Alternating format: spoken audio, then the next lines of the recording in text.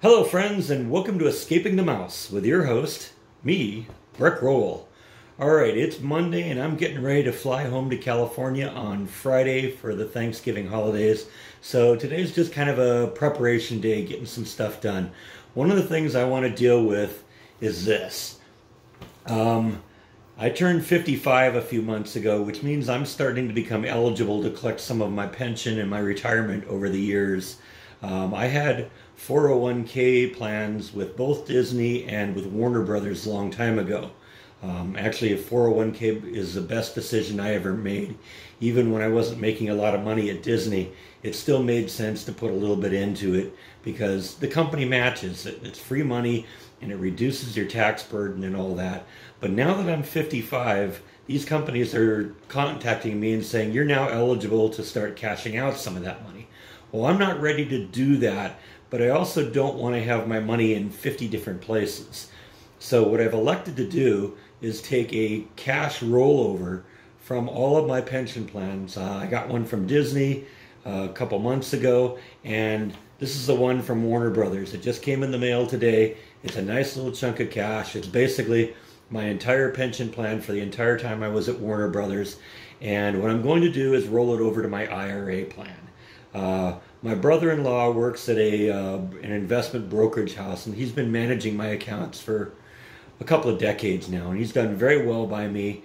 And I've been talking to him about this, and he walked me through the whole process of cashing this all out, and I got the check today. So today what we're going to do is we are going to basically transfer this check over to my investment broker. Now, my brother-in-law, he lives in Folsom, California, so I'm not actually going to give it directly to him, but his investment brokerage house is nationwide, and it turns out they have a branch office literally just over there.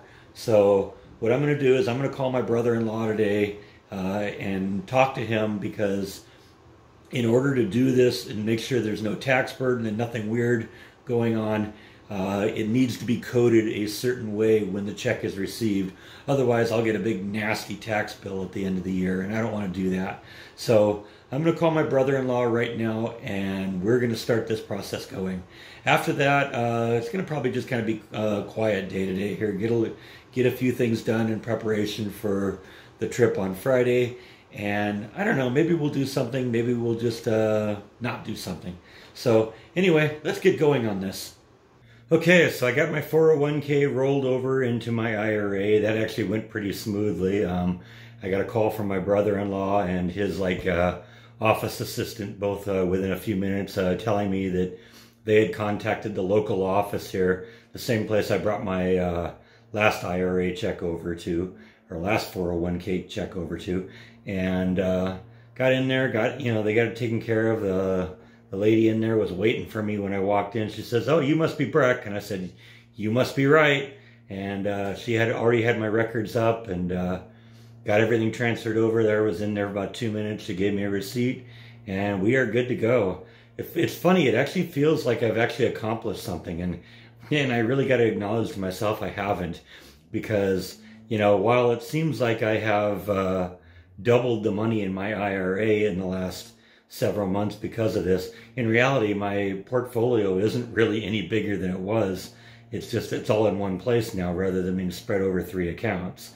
So I think this is a good move. My brother-in-law has done very well by me over the last 20 or so years. He's grown my investment very well, so I think the money will do well there, and it will continue to grow. So that's a good thing.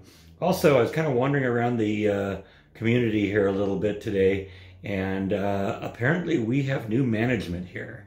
The lady who's going to be the manager of the apartment kind of came, brought me aside and said that they're gonna do some big changes around here, and they're gonna send people into each of the apartments in the next few days to kind of evaluate things and see where the problem areas are. I kind of feel sorry for her. She's probably going to regret gotten into this, because this place is going to be a big mess. Because like I said, my place is supposedly the showcase of the entire unit, and you've seen some of the things I've had to deal with. So anyway, I'm hoping they're going to come in over the next few days. rather than wait into next week, because next week I'm not going to be here. I'd actually really like to be here when they do it, because you know what? I've been here for about 6 months now. I know where the problems are, and I can definitely point them in the right direction, tell them what they really should be doing and what's wrong.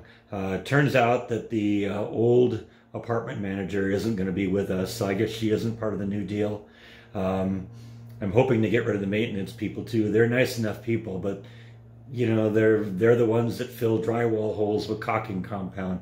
They're the ones whose solution to everything is spray foam. So yeah, you know, they probably got to go to, and you got to get some people in here who really know what's going on. It's been obvious that something's been going on for the last few months, because they've been doing a lot around here to try and put, you know, lipstick on the pig, but you know, it's still a pig underneath. So I don't know, we'll see what happens, but you know, maybe things will get a little better here. You know, we are paying an awful lot of money for, you know, kind of a dump like this, so we do deserve better. So anyway, I don't know. One more thing, I'm going to make a little trip out to First Street Cemetery today. It turns out I have a little follow-up on my Waco Showdown vlog that I did a few days ago. Turns out one of my viewers found the location of Tom Davis, the other person to die, the person who shot William Braun and then got shot himself. So we're going to go out to the First Street Cemetery, which is where he is supposedly buried, and we're going to see if we can find the grave. So, you know, that'll be interesting too. So let's go do that. All right, we're back at the First Street Cemetery in downtown Waco.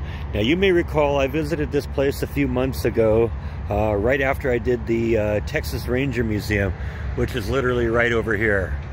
Now, when we were here before, we were just kind of wandering around in general looking at the graves, but today we're looking for a specific grave, that of Tom Davis.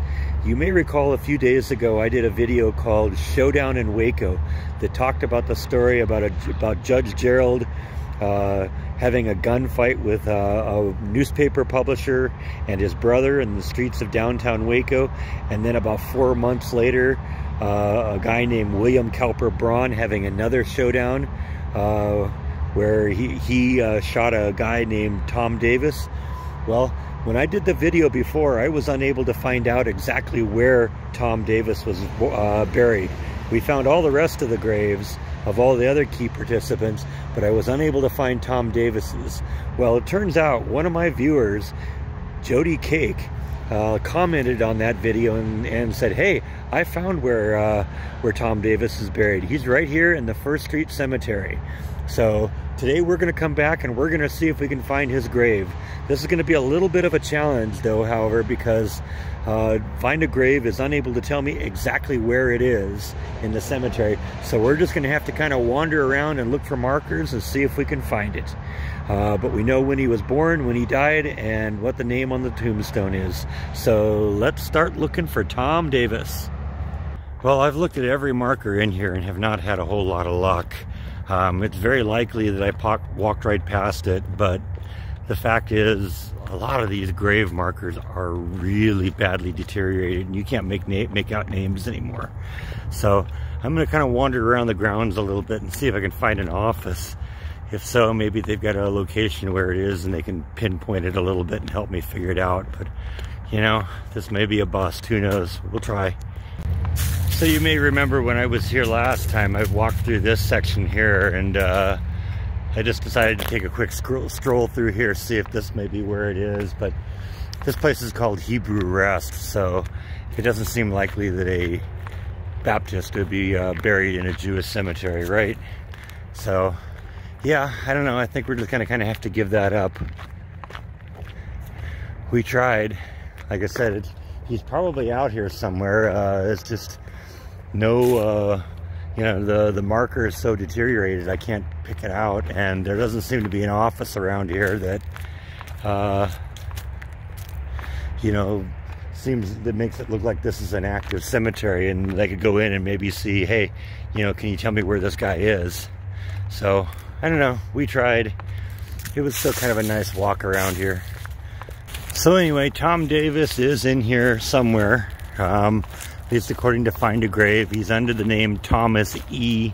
And then I guess Tom is a nickname, Davis. I guess he was a captain in the Confederacy. So, you know, I kind of looked around the area where the Confederate markers were, and I just didn't see anything. So, you know, we gave it our best shot, but you know, there was no real indication on Find a Grave where he was, or there wasn't even a picture of his marker. So, you know, we gave it a shot. We looked at every single grave in here, and this is a big cemetery, so